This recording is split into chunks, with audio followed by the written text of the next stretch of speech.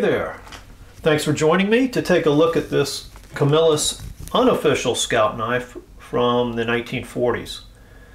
These are not that rare. They can be found pretty easily, and they're not expensive either, depending on what condition you want to get one in. But Camillus made a lot of these. They're just kind of a standard scout knife, but I like them for several reasons, and the first being I really like the shield. Here you can see it says Scout, and then you have two semaphore flags. Now, you may not be familiar with semaphore in this day and age of wireless communications, but it was a way to signal at distance. And you'd have two flags, two special flags, and depending on how they were held, they would indicate either letters of the alphabet or numbers, so you could signal someone far away. And that was taught to the scouts. The scouts had that as a skill and did that for fun for a long time. So I think that's just a really cool thing to put on the shield. The shield is nickel silver. It's set down in either celluloid or bakelite covers. I'm not really sure which. I want to say bakelite because it just seems a little different than celluloid to me. And it hasn't shrunk or cracked, but I really don't know. Bakelite was used from like 1925 to 1950. This knife is from the 40s, so that would fit, but honestly I've seen some of these too with curled, shrunk scales, you know, and that could mean they're celluloid, so I just don't know. Nickel silver bolsters that are threaded, a steel bail, interestingly, not nickel silver. One visible brass pin through the back spring, and the way these worked, they actually punched on to little push-outs in the brass liner. Brass liners on this one, but curiously a steel divider and a steel spacer here. You know, carbon steel parts and blade.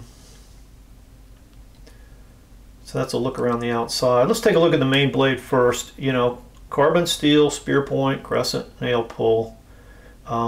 You can get these things razor sharp, and this one is, trust me. I won't demonstrate it, but it's scary sharp.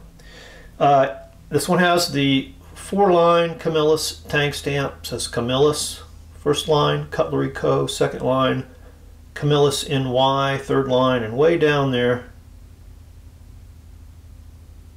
USA. So according to Goins' Encyclopedia of Cutlery Markings, that would date this knife from 1941 to 1946.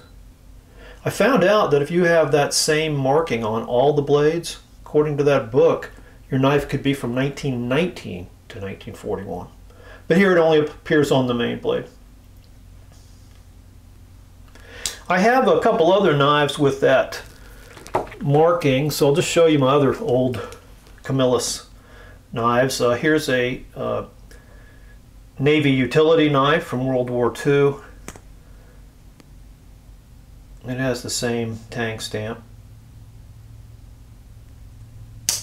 And here is a Army engineer's knife from World War II. Also with the same tank stamp. You can see and learn more about those two knives in my award-winning video, 5 Military Pocket Knives. Such an imaginative title. Back to this knife. Couple of the tools that I think are just really kind of, you know, not unique, but they're pretty funky, and one of the reasons I wanted to get this knife. And the first is on the can opener. So if you didn't know what that was, it tells you right there, can opener. But that's a blade style can opener. You don't see it too often. It's an older style. Camillus would use it, and also Utica and Utica's Cutmaster brand used that a lot.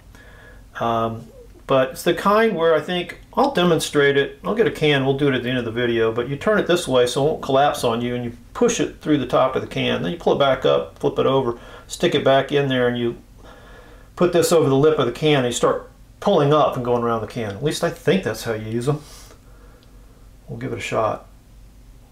That's I've only got one other knife that has that old style can opener on it. And it's not really an old knife. I think this is from 2007, but this is a Shad & Morgan from Queen Cutlery.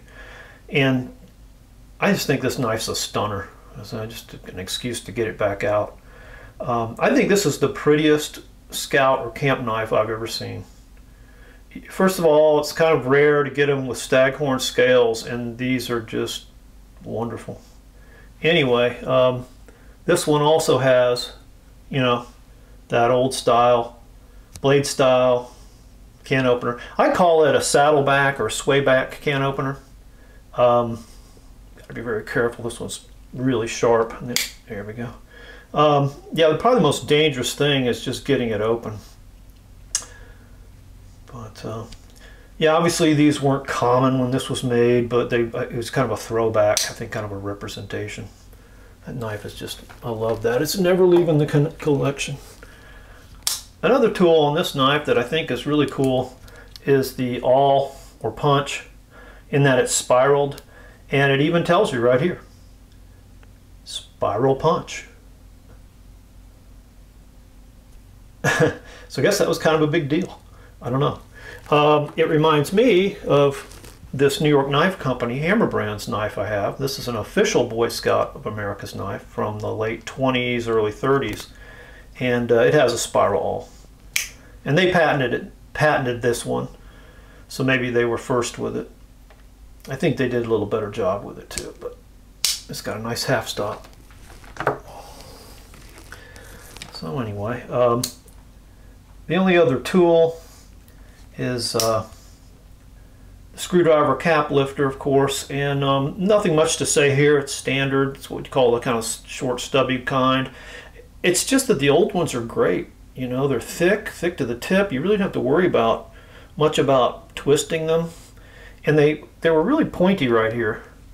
So in my experience, they pop that bottle cap first time every time.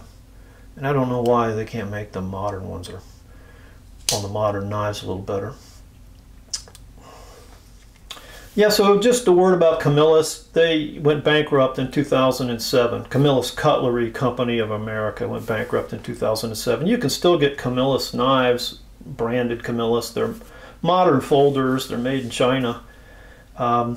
But Camillus was an old company. It actually traces its roots back to 1876, but it didn't become known as Camillus Cutlery Company until 1902, when Adolph Castor and his brothers bought the company and renamed it.